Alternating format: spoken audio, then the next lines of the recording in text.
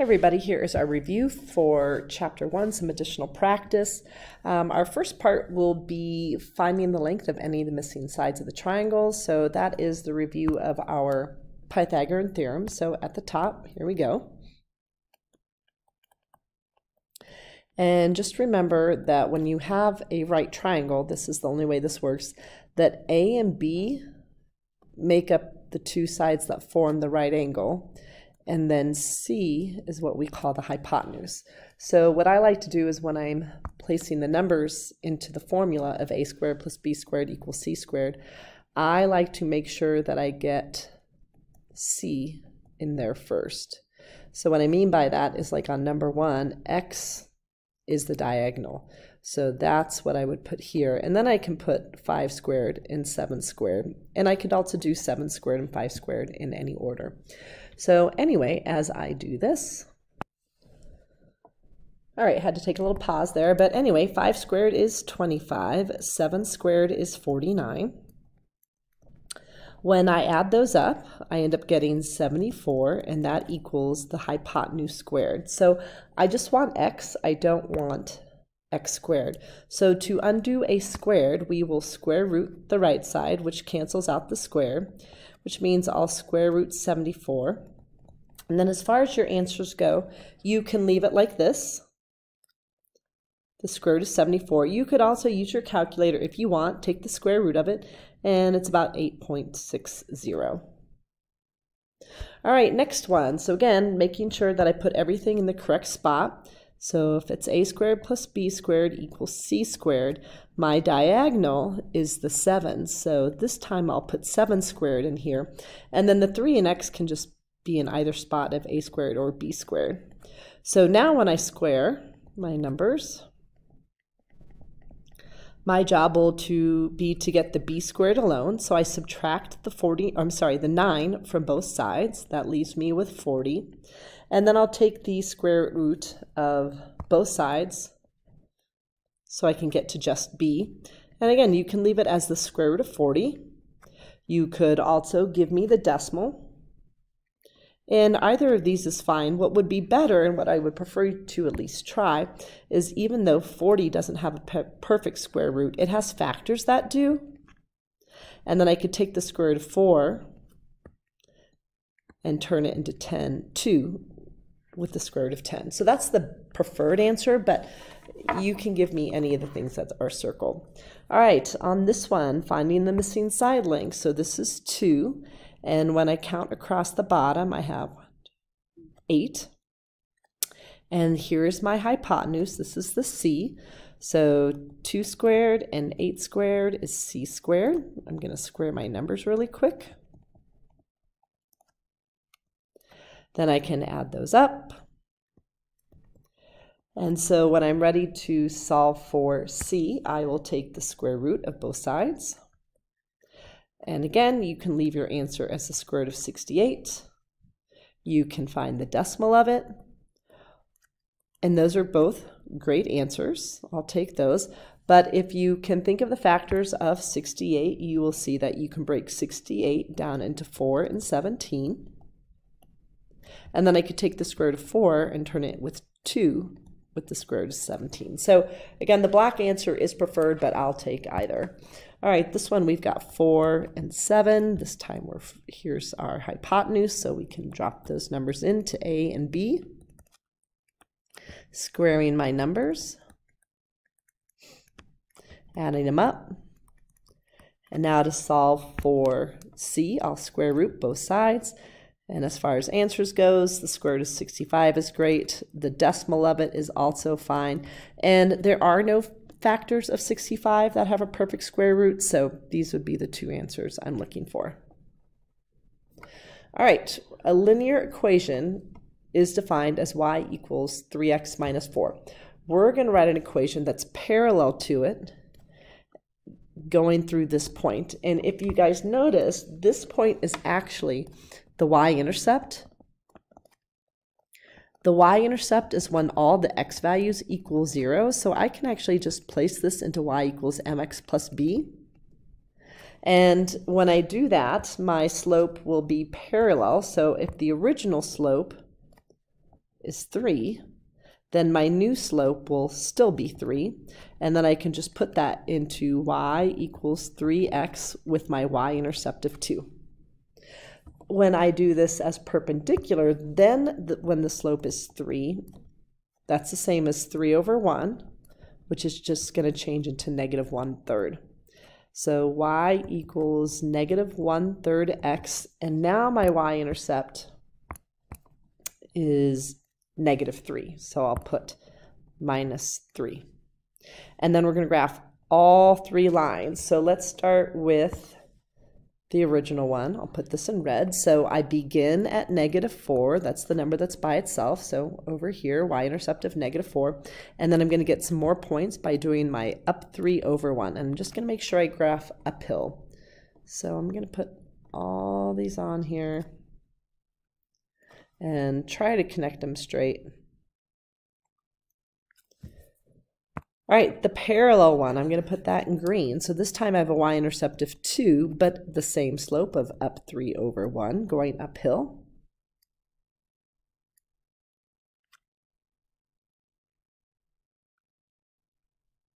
So those lines should be parallel, not touching.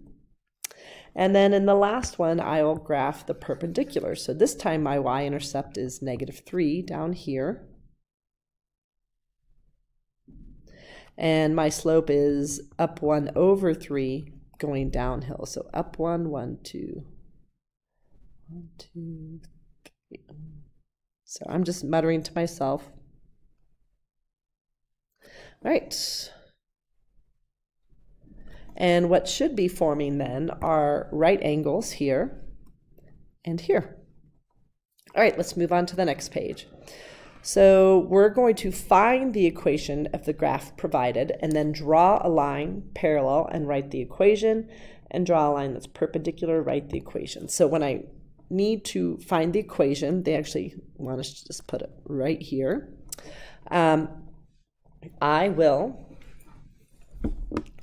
find the y-intercept, which is, if you look really closely, that's 6.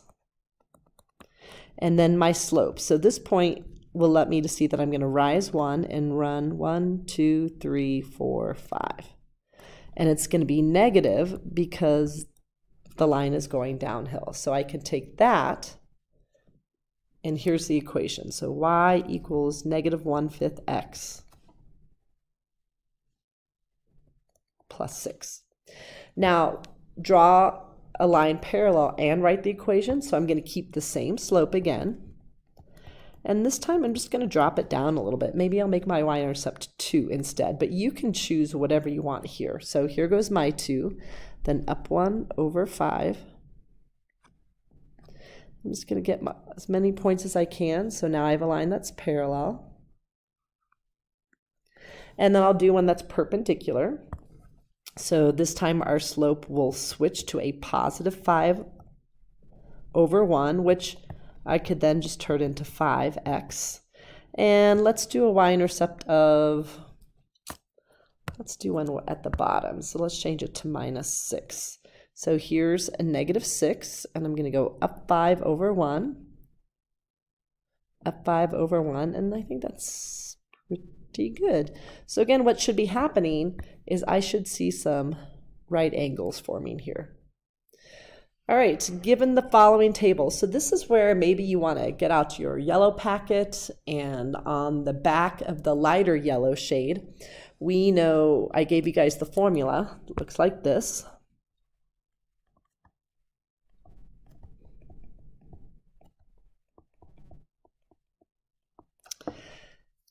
And we're going to write the equation right here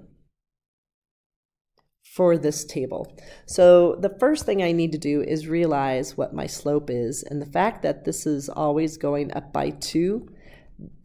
In Algebra 1, that started as your constant difference, but it eventually moved into your slope. And then I just need to pick some point to use.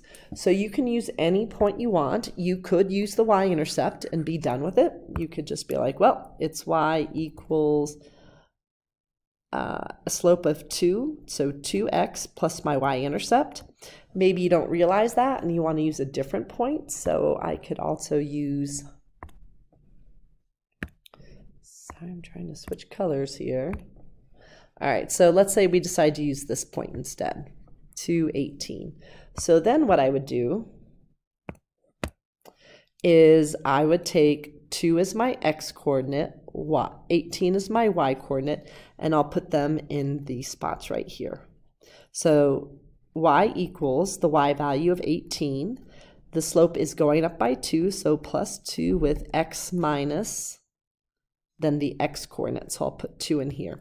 And then to get it to look like y equals mx plus b, I will distribute.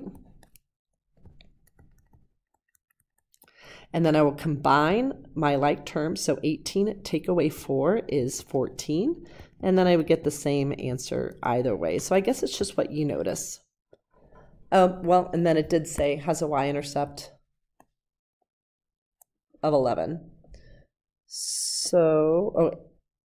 So I take that back. So all of that work actually goes up here. So when I'm done, not paying attention, goes here. That's the equation for the line.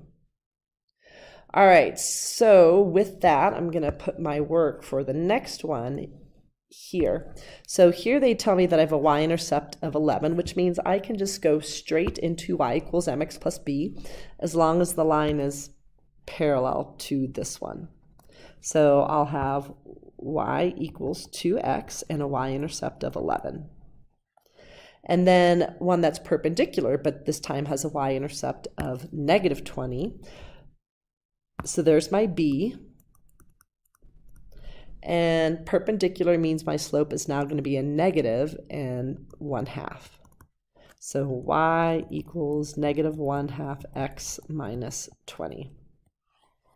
What's the definition of a regular polygon? So you could look at the golden page, but a regular polygon is just a two-dimensional figure with line segments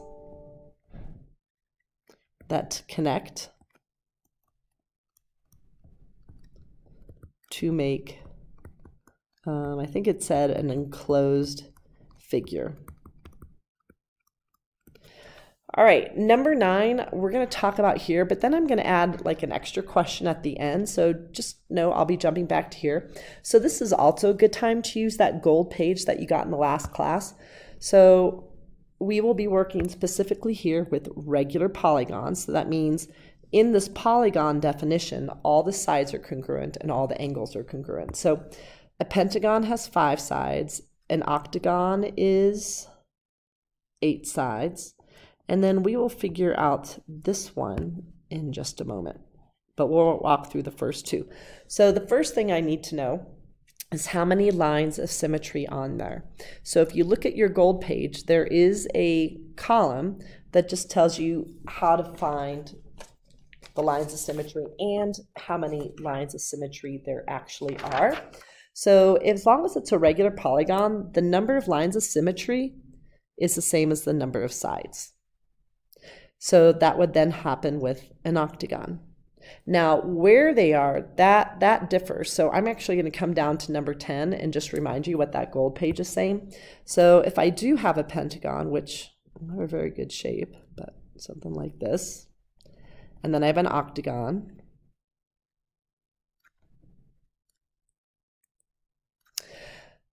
this is an odd number of sides. This is an even number of sides. So let's start with the even. To actually find all the lines of symmetry, I go from one diagonal to the opposite diagonal, and that would give me 1, 2, 3. Well, you know what? That wasn't an octagon. I drew a hexagon, so let's fix that. Let's change this. Hold on. Let me draw an octagon. Hold on. So 1, 2, 3. Hold on. I'm going to pause and draw this. Okay, I'm back. So as it turns out, I'm really bad at drawing an octagon, so I just found one and posted it here. So if you do have to find the lines of symmetry, what your gold page tells you that if it's an odd amount of sides, like a 5-sided figure, a 7-sided figure, a triangle, a 9-sided figure, then to find the lines of symmetry, you will go from the vertex, that's a corner, to the midpoint, the middle of the side opposite of it. So there's one. So here to the middle of the side opposite, from here to the middle of the side opposite, and from here to the middle of the side opposite. Okay, and one more. And as I did that, I got 5 of these lines. If we recount them, there's 1, 2, 3, 4, well, kind of 4, 5. Now, if you have an 8-sided figure, so even numbers, 4, 6, 8, then it's a little different. It's going to be from corner to corner. So there's 1, 2, 3, 4. So that's vertex to opposite vertex, corner to opposite vertex. And then you'll get 4 more by doing midpoint to opposite midpoint. Midpoint's just the middle of the side. So there's 1, 2, 3, 4. So that would give us 4 more for a total of 8. All right. All right, we'll still finish this blue part. So what is the smallest degree of rotational symmetry? So that means if I just take my shape and I start to turn it like a knob, a dial, how many degrees would I turn it so that the shape is the same as it was before? So what we did is then we decided to draw on all these triangles. So an 8-sided figure would involve 8 triangles. And the 360 degrees that makes up a circle is broken up evenly into these corners of the triangle. 1, 2, 3, 4, 5, 6, 7, 8. So I have 8 angles that are all the same amount because all these triangles are congruent. They're the same. And those 8 angles are then split up 360 degrees. So all I have to do to answer this question is take 360 divided by 8, and we get 45 degrees. So with the one above, I would take 360 divided by 5 because it's a 5-sided figure, and then I get 72 degrees. So in this one, I'm trying to figure out, I'm going to put it down here, 360 divided by however many number of sides gives me 40. So to do that, you could set it up as a proportion, and you could do this crisscross multiplying. So 360 times 1 is 360, 40 times n is 40n, and then divide by 40, and you'll see that it's going to be a 9-sided figure, which means it has 9 lines of symmetry. All right, so choose one of the 3 regular polygons from the table above and list out every angle that rotates it. So I'm going to choose the octagon. And not only is it 45 degrees, but all multiples of 40, so multiples of 45. So I'm just going to keep adding 45 until I get to 360. And so I should have 8 numbers. 1, 2, 3, 4, 5, 6, 7. Oh, which one did I leave out? I left out the 270. 8. All right, transformations. All right, translations, pretty simple. We didn't do a lot of those, but this means take my shape, go left 2 and up 5. And be sure to label your image appropriately. You would lose points if you didn't do this. So every point's going to go left 2, up 5. So here's my new J. My new I, left 2, up 5.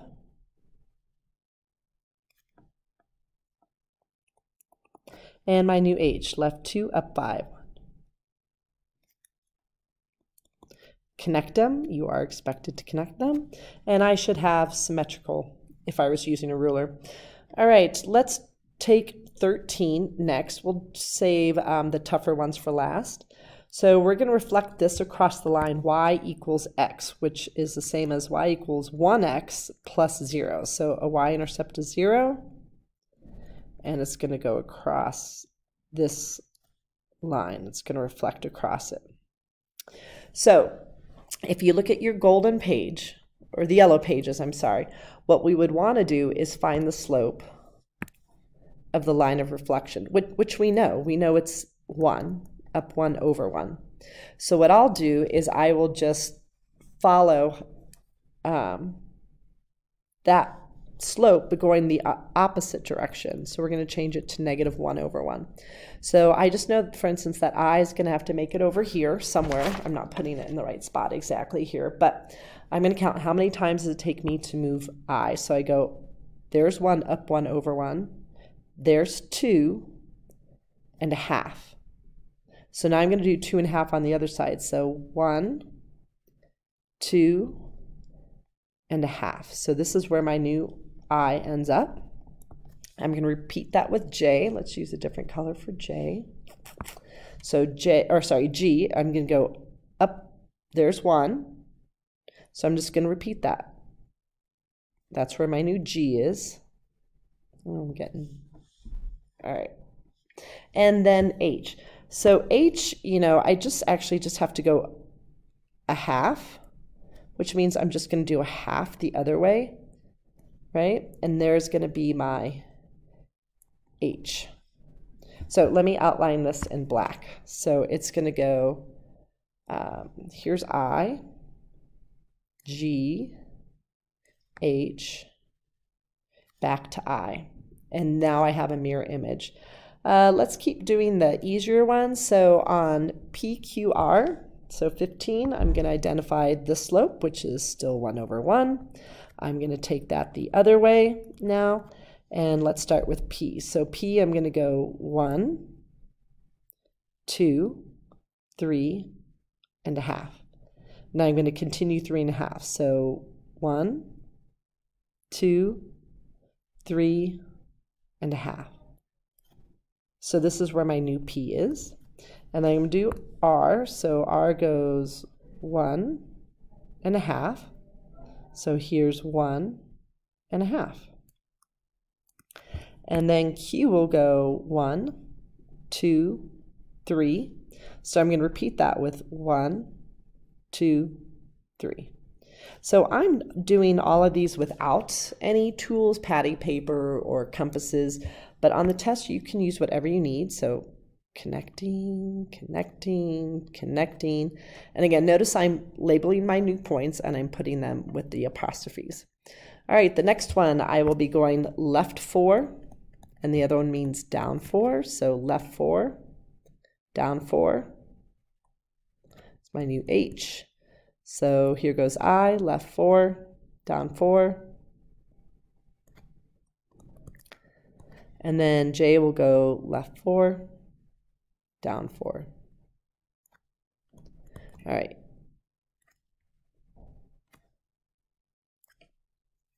Okay, let's do the 90 degrees. So what did not make it on here, just so you guys know, is a 180. You might want to practice that. You've got lots of things to practice. We're going to rotate this shape clockwise about the origin. So there's the origin, 0, 0. Clockwise means we're going to be turning to the right. And so I'm going to draw in the patty paper, but then I'll be erasing it. So when I take my patty paper, I either need for it to line up so that the corner is here and that it lies like this. That's one option. Or here's the patty paper and it goes like this. So where do I set the patty paper? The patty paper, since I'm going to go clockwise, when I move K clockwise, it wants to cross over the patty paper. So clockwise would be this way. So that is how I want to keep my patty paper placed. So I'm going to get rid of the orange one. I'm going to get rid of that little swirl. And now I'm going to find the slope. We're going to call this P, from P to K. And I don't go up or down, but I do go left 3. So now K, it's going to switch to 3 over 0, and I'm going to go this way. So I will go up 3 from P, and then I will not go up or down. So P ends up being right there. I'm sorry, K. All right, so I'm going to erase that, erase that, erase that. All right, there's my new K. Let's check out J. So first, my slope from PJ is up to 1, 2, 3, 4. So it's a rise to run 4. So I'm going to switch it to 4/2. And I'm just going to remember that I'm going to take my patty paper. Let's do the patty paper like this. And it's going to rest its corner here. And then its side is going to rest along J like this. So I'll make it a little bit bigger, because I want to set it on this side as opposed to the other side, so that when J moves clockwise, it's crossing the patty paper. So that means I know my new side is going to have to be somewhere. My new point will have to be here. So from P, I need to go up 4, 1, 2, 3, 4, and then I'll go over 2, and my new J, 1, 2, 3, 4, will end up right there. Okay, I'm going to erase these little tools here. All right, last one is L. So again, I'm going to take my patty paper. It's got to run its corner here and run alongside here. So it's going to go something like this. And I'll find my slope of PL, which is up 4/2. So I'm switching it to 2/4. So that means I need to go. All right, so from P, I'm going to go up 2, and then to the left 4, 1, 2, 3, 4, and my new L, sorry, I'm getting confused with all the letters here, will end up here. All right, erasing these things that I don't know. So my new shape, I'm going to outline in black now. And that's 90 degrees clockwise. All right, the next one is going to be 90 degrees counterclockwise around the point -1, -1, so right there. And I'm going to do the same thing. So this time it's counterclockwise. Everything's going to turn to the left, like that. And we'll call that P one more time.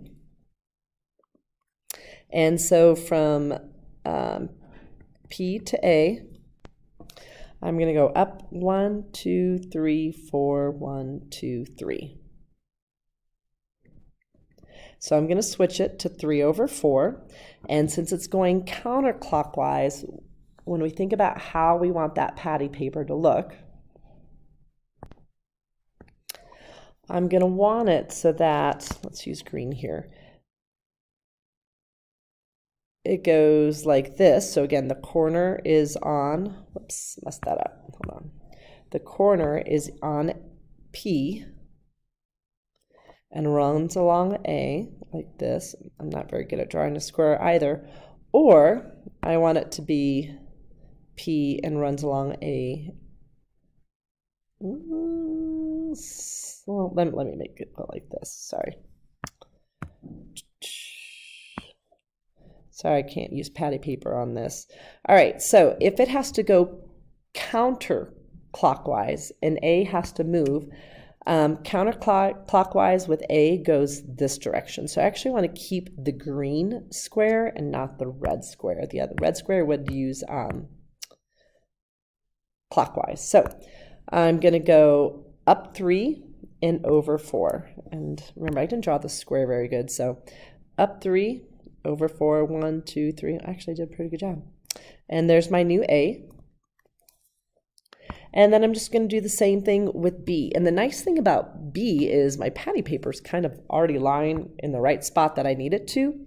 So from P to B, we're going to go up 1, 2, 3, 4, 5, 6, 7, 8. 1, 2, 3, 4, 5. Was that 5? 1, 2, 3. Okay, so I'm going to switch it to 5/8.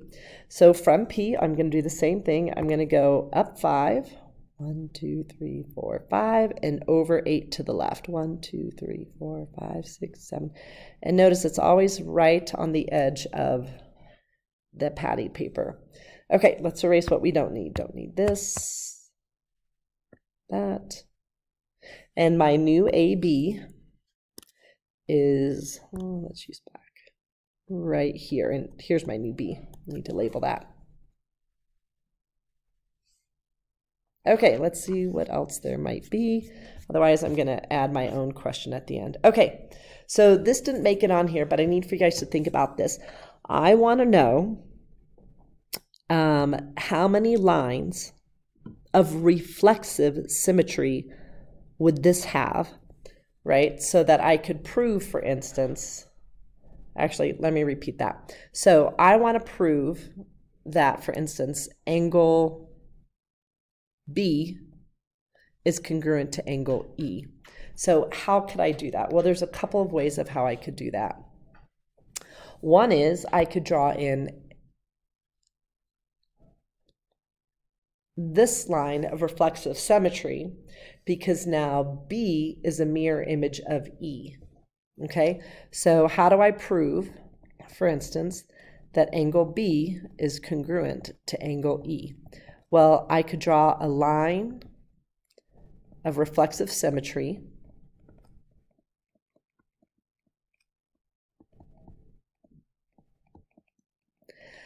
and B would go where E was and E would go where B is. So that's one way I could prove that B and E are the same. Okay? What about rotational symmetry? So if it was rotational symmetry, let me do a little erasing here. Then how would I prove that? Well, for instance, I would draw in my center and I would realize that if I drew these triangles in, I could start to rotate, turn right around here. And so I could take that 360 divided by 5, which, if you remember, we did that on problem, let me take a look, number 9. And I could turn it every 72 degrees, either clockwise or counterclockwise. So when I turn it the first time, E isn't here, it moves here. And then when I turn it another 72 degrees, then E moves to here. And then the same would happen if I did my B and C, my B.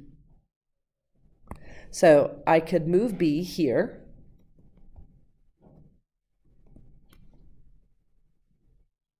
And then I can move it here. And then eventually get to here. So I could also use rotational symmetry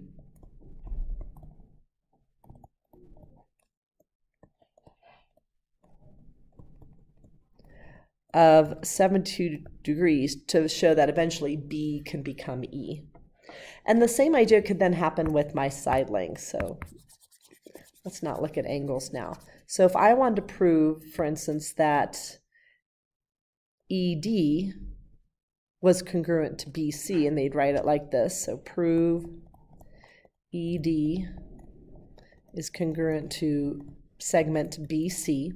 Well, again, I could just do that line of symmetry down the middle here, for instance. And then mirror images, ED is now a mirror image of BC. So I could use my line of reflective symmetry, reflexive, I should say.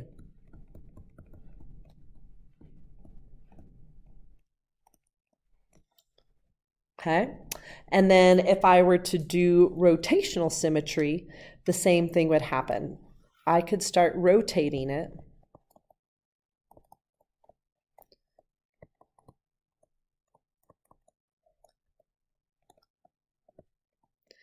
And eventually BC in one rotation would end up here, so that's 72 degrees, and then another rotation end up here, so 72, and then another 72.